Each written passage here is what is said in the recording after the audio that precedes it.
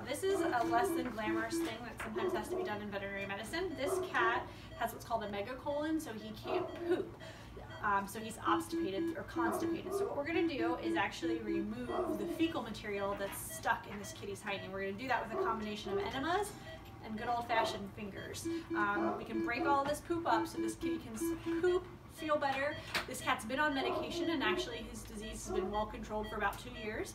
So he's had a little bit of a hiccup, so we're going to play around with his medication doses, get all this poop out of here, and we'll be good to go. So we're basically going to insert this catheter into his butt, and I already did stick my finger in there a little bit, and we're basically going to start pulling poop out. Put this catheter in here, and this is a combination of warm water, a little bit of lube, and a little bit of plain dish soap in the rectum will help to break all of this stuff up.